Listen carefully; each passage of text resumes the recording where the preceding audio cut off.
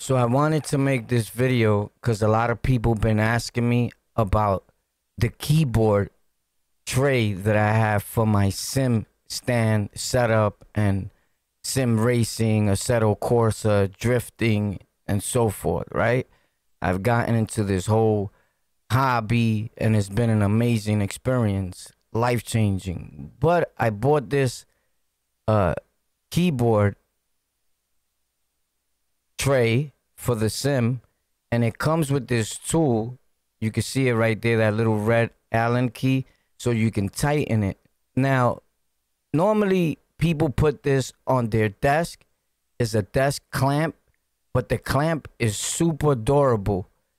Now, here are the pros and the cons to this thing. It comes with 2 pieces of wood. It's made by VIVO, a company that's been out for quite some time. It doesn't come with that mouse pad included. You just get the clamp, the metal piece, and the tray. You know, the 2 pieces of wood that you connect at the bottom there. And it holds very well. Now, the problem with this was that the rubber pieces come with adhesive. And it's just for like safety measures so you don't scratch anything or whatever. So there goes the 2 rubber pieces. One goes around the clamp piece at the bottom that screws upward, so the space gets shorter so it could pop to the desk.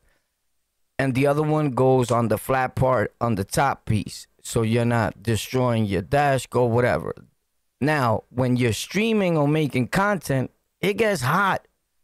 And normally I have the AC because it has its own circuit and it doesn't mess up my PC, and I'm able to use the AC, but I don't like the noise in the background going through the mic. So it gets hot. I'm dual PC streaming with 2 graphics cards, the processors. It gets hot in here. All the cables, the monitors. I got like 4 monitors on at the same time. It gets hot. The door is closed. You get it? So I guess the adhesive starts melting and it starts bringing the tray towards me, like sliding. And then that rubber coming like outward, sticking out like a beak, right? Looking like that. You see it on the top next to the phone holder or whatever. It's like a grayish line right before the actual metal clip or clamp. That's it sliding. So remember, the sim stand is like slanted a little bit because of the way it's made.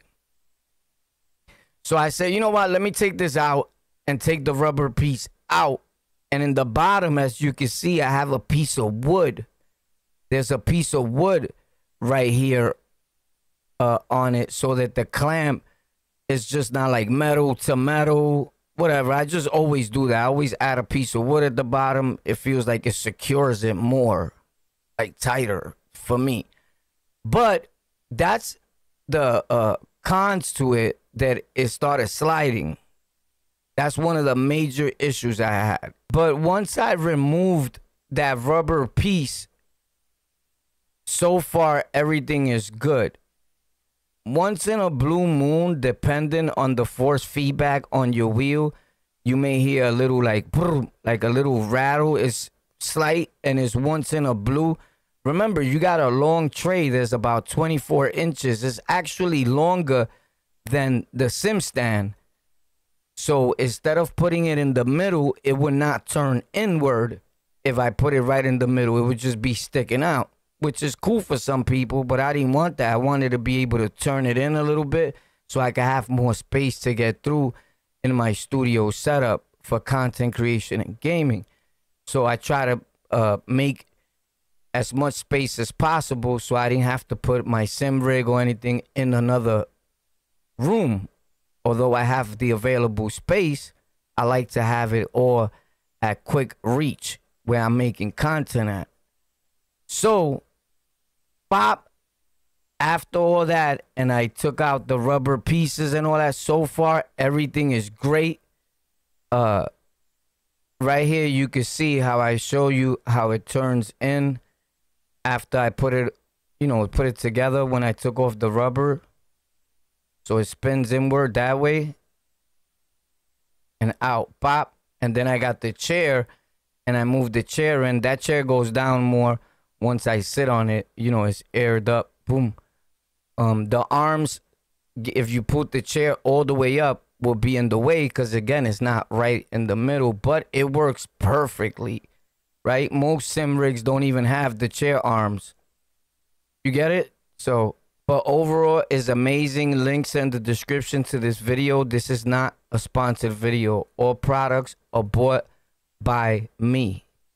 It's an amazing thing. I think it's needed if you're going to be using a sim, so you don't have to be reaching over to your desk all the time. Let me know what you think, and if you plan on getting something like this, or what you use for your sim rig, if anything, to hold your keyboard and mouse, because you need your keyboard and mouse, right?